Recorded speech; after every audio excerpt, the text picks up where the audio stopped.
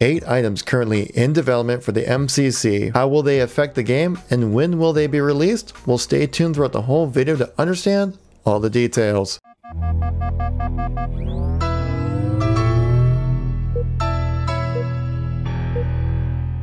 How's it going, everybody? It's Kevin here once again, giving our news informational video when it comes to Halo. If you like these news informational videos, please make sure to tap that like button. It lets me know you want to see some more content like this, and it greatly helps out the video and channel so more people get to stay in the know with everything going on in Halo. So remember when I did a previous video talking about the June update and how that big blog would need to be broken down in multiple videos? Well, here's the second video talking about that, so I promise you guys more content from it. So in this video, we're going to go over the 8 items that are actively in development for the MCC, and we will also touch on a little bit of the InDesign and also the backlog stuff as well, so you kind of know what 343 has on their radar for what they're developing and what can we expect and when can we expect it. So let's get right into the content here. Number 1 on the list, progression system improvements including challenges. Now I got a chance to play around with this quite a bit in the MCC Halo 3 flight, and they're looking to bring these improvements in when Halo 3 releases.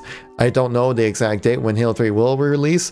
I'm assuming it's going to be in July. My guess would be July 14th, but that's just my speculation. We will begin a new season with Halo 3's release, Season 2, with a lot of CE customization involved with that. And as we know previously, that the previous season system that they had, where basically you had to go through individual set tiers to get what you want, was a bit grindy for a lot of people. So what they've done now, for each page of 10 items, you can pick and choose which items you would like to have. But then once you complete all 10 on that page, then you go to the next page. So this should look to be a great addition to help kind of pick out the things that you would want sooner rather than later. Also bringing in challenges, which is going to be an absolute game changer when it comes to playing the MCC on a consistent basis. We're going to have weekly and seasonal challenges on top of that. We've gone over pretty much on previous videos, but essentially you have PvE, you have PvP, campaign, multiplayer, firefight, pretty much just playing the game.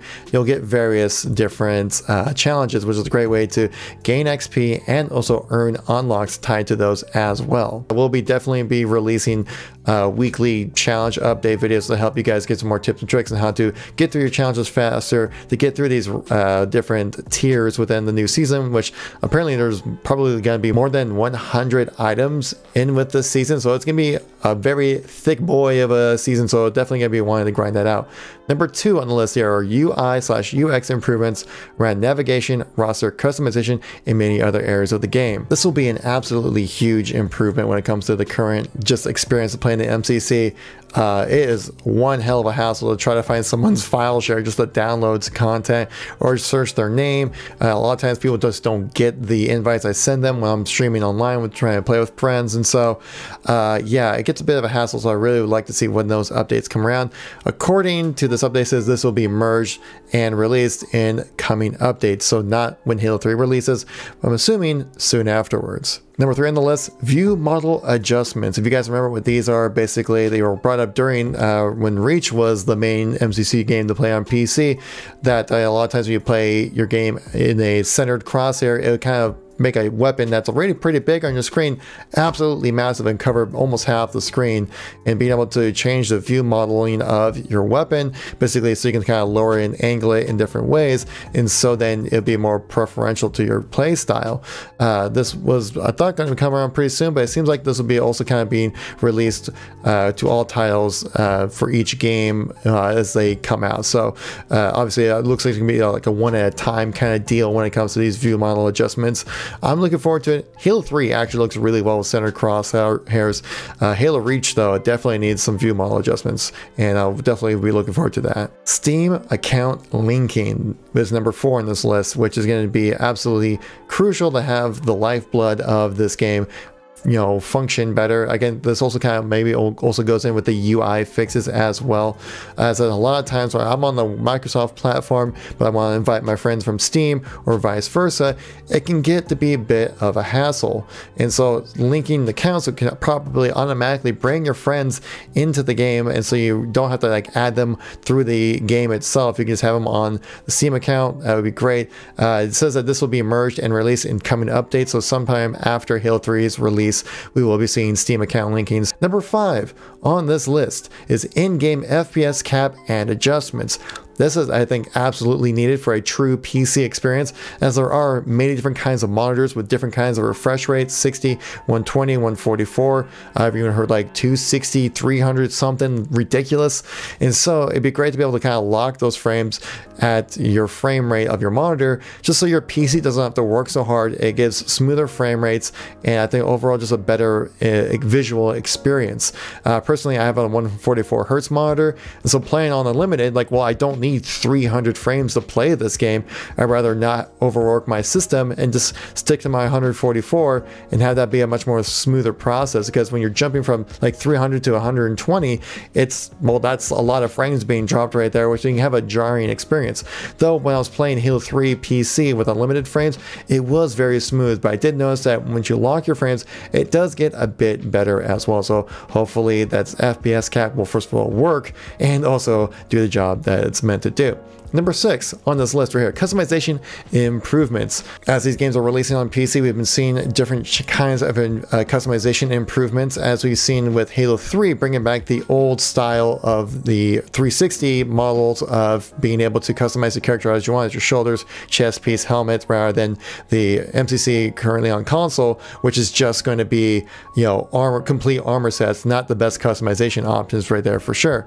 And they're probably going to be doing this throughout the rest of the other games as well, and customizing where they can. But like we said, we do know with the new season coming in, it's gonna be very Halo Combat Evolved influence, so there's gonna be a lot more customization with CE when it comes to like visors, armor colors, weapons camos, vehicle camos, a lot of different things like that. So that's gonna be great additions to see being brought in. And if you see my previous video, you get to see a little more details of what we're talking about, that these new additions coming to CE do look amazing. Number 7 on the list is PC file share. As we do know, Forge will be coming to the PC version of Halo when it comes to the MCC. So you have Reach, Halo 2 Anniversary, and Halo 3 will all begin in Forge with the release of Halo 3 on PC. So you will need a file share system, right? Well, the file share of the PC comes with a little bit of an asterisk there. And I also want to read this exactly how 343 says it, just to make sure we ease off of any confusions or if I misinterpret anything. While we are rolling out Forge for Halo Reach, Halo 2 Anniversary, and Halo 3 with the launch of Halo 3 on PC, we will not be including file share upload on PC at this time. Any content shared from Xbox can be downloaded on PC, but content created on PC can only be shared from that PC by manually copying over local files at this time. We still have infrastructure work to do in our file share system, which requires additional consideration for PC. Our goal is to support a cross-platform file share system that ensures the health and integrity of files shared in the ecosystem. So it seems like you'll be able to find the files on your computer, and then you could probably share those to other people where they can download it and put it in their folders, and then you have it in the game, it seems like. But there's not going to seem like to be any in-game way where you can share your files on PC. Again, once we release out the Halo 3 on PC and we find out what they're talking about, how that function works, I'll definitely make a video for you guys, because I know there's gonna be a lot of people on Forge and custom games gonna want to play. There's some classic Halo 3 games that people are going to want to play, and there's going to be a very tricky way to go about doing it, as there will be no file share. So I definitely will make a video on how to share those files once the game fully releases, guys. And lastly, number 8 on this list are additional video settings and options, as we did see some new options brought into the MCC, like the user skin option and some new video settings as well, to hopefully customize your gameplay experience just a little bit more. Now, this last section I just want to touch over briefly is the InDesign and Backlog sections here, guys. So for InDesign, we have custom game browser, input-based matchmaking, regional server selection, crossplay between Xbox and PC, additional mod support, text chat improvements, better ways to report players, double keybinds for all games. Now, the InDesign portion means that they're currently working on exactly how they'll format these features into the game to make it work the best way possible. It does take quite some time to go from InDesign to in development, so I wouldn't expect these to happen anytime soon. My guess with things like the custom game browser, crossplay between Xbox and PC, input-based matchmaking, all that stuff, I would probably assume to see that happening once Halo 4 is released. released on PC. I would really hope sooner than that, but that would be my guess, as then they can focus their efforts on putting these features in rather than releasing these games, which is obviously the most pinnacle point of these releases on PC. And for the backlog, we have variable frame rate improvements for Halo Reach and Halo 2 Anniversary, idle system improvements, bring in PC features to console like FOV sliders, additional accessibility support, split screen for PC, and HDR support for PC.